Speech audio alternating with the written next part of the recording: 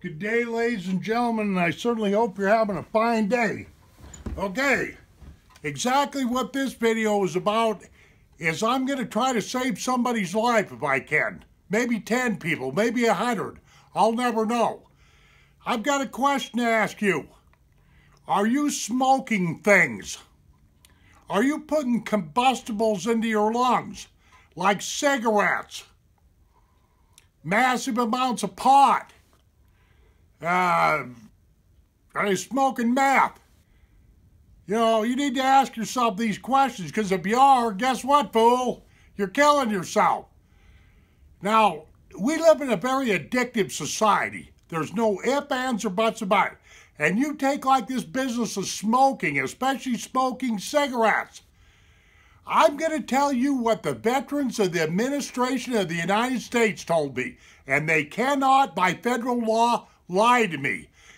Right now I have a very good VA doctor, and you know what he told me, about 18 months or so ago? He said, Jim, he said, in the medical community, they refer to cigarette smoking as medical terrorism. Smoking is medical terrorism. Did you get that?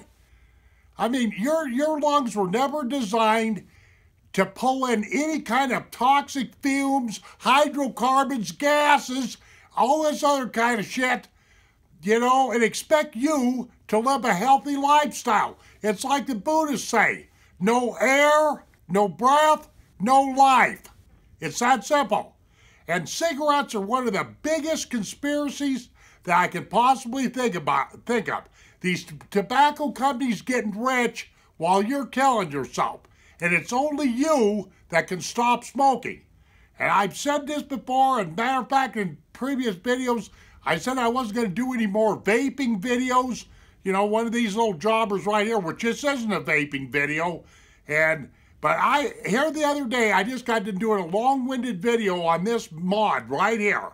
And I got to thinking, this video's all well and good and everything, but you're not really getting down to the root cause. You're really not getting down to the problem. Now on this card, the CRS, can't remember squat card, I use these sometimes because I got short-term memory loss caused by the Vietnam War.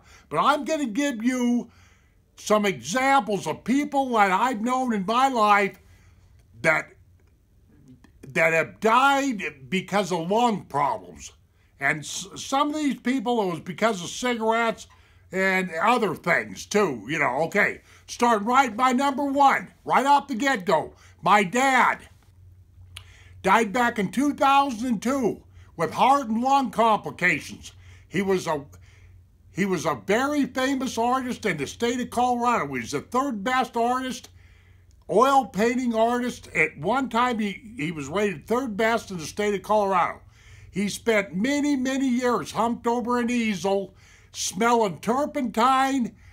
This is what the doctor told me, it was no good, and mineral spirits, and blasting mineral spirits used for thinning his Grumbacher oils, and blasting on cool cigarettes. My dad was a heavy cigarette smoker.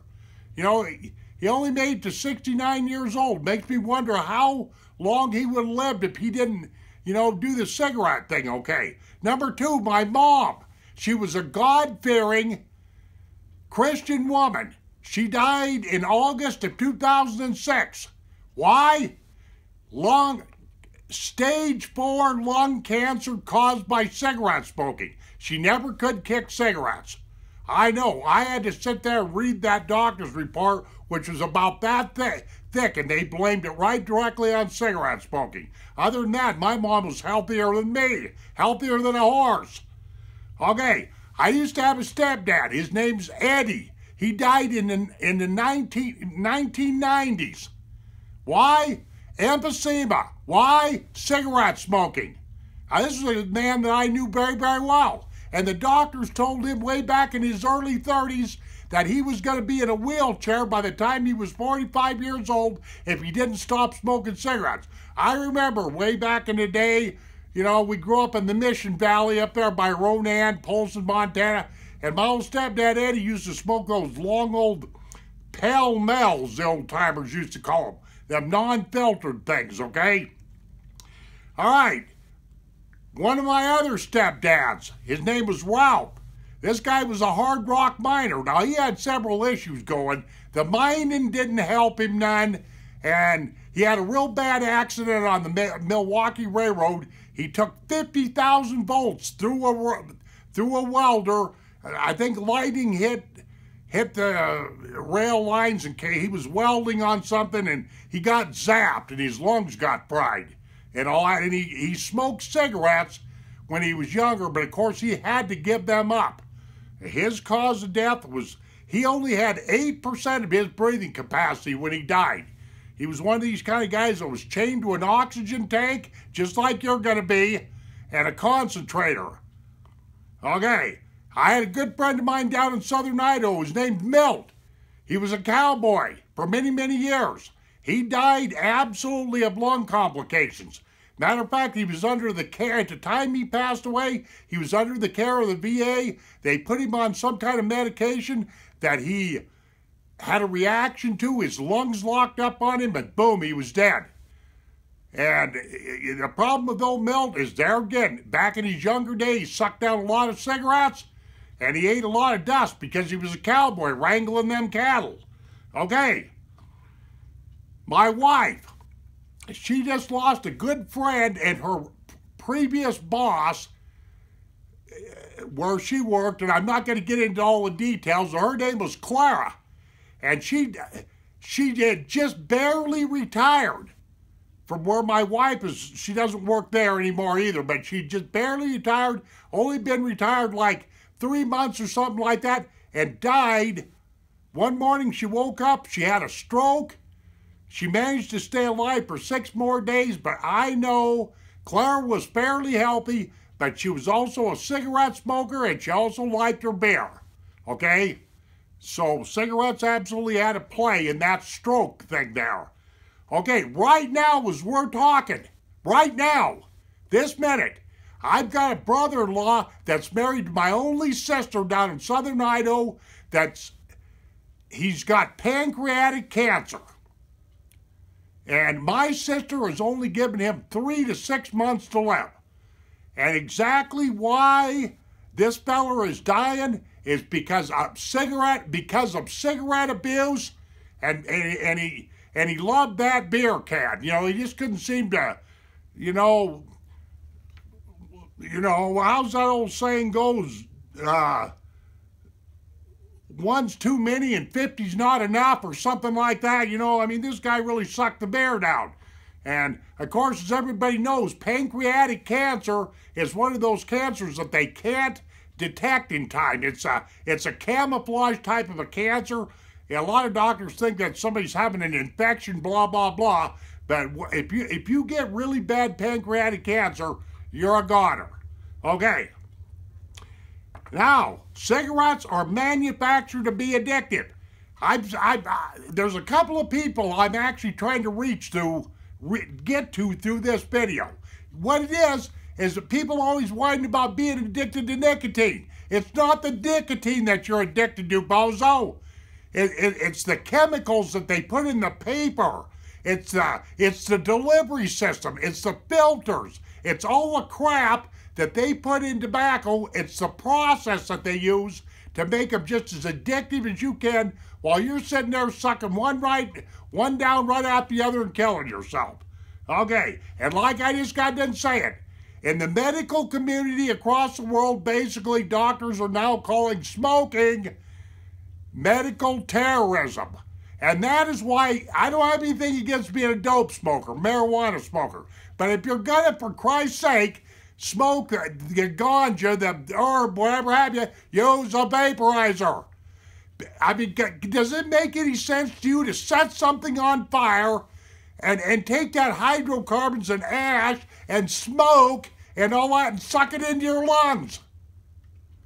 As a matter of fact, I had another VA doctor up at Fort Harrison, Montana, tell me that if you're a dope smoker and a cigarette smoker, your chances of getting cancer go up by 400%, because the ganja is trying to open up your lungs And while your lungs are being opened up after you burned a bowl, and then you sit down and you smoke a couple of cigarettes, guess what?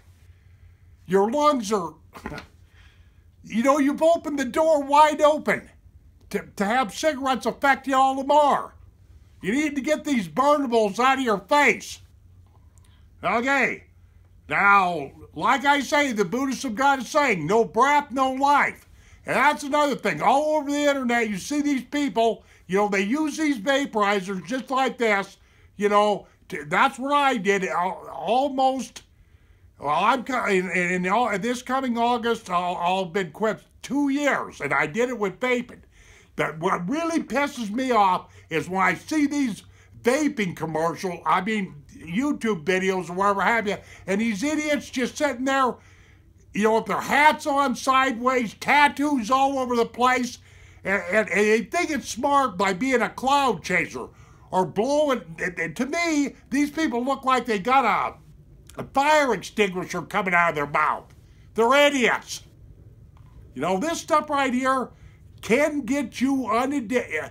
Okay, this can act like a pacifier till you get yourself off of cigarettes. And don't give me any excuses, because it'll work. You just got to find the right vaporizer, the right tank, the right coil, the right e-juice, and get yourself dialed in. Get the right nicotine level. Then it takes a little bit of experimenting around, but all the information you ever need is right on the internet.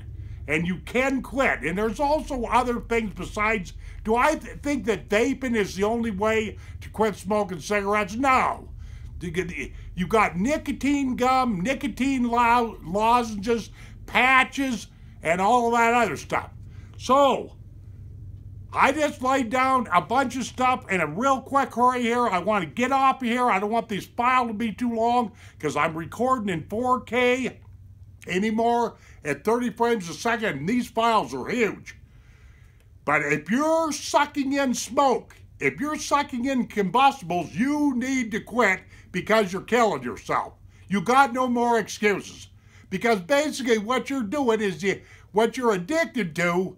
Your mind, if you don't get the willpower upstairs here, your body is governing your mind instead of the other way around. Did you catch what I just said? So stop smoking. It's just that simple. Because if you don't, one day, like so many people I've known, you're going to be sitting across the table from some doctor, and that doctor is going to go, well, Mr. Joe Blow, I hate to tell you this because he's going to have some big lab report in his hands, but you got cancer, and chances are you're going to die. And it's going to cost you a shitload of money. So why don't you just quit smoking and start vaping, and that includes pot too, and save yourself a whole bunch of money and save your health. Have a good day, ladies and gentlemen, because your health care is really left up to you. It's not the guy down the street. The guy down the street don't give a shit about you. Okay, like I'm famous for saying, take care of yourselves. See you on down the trail.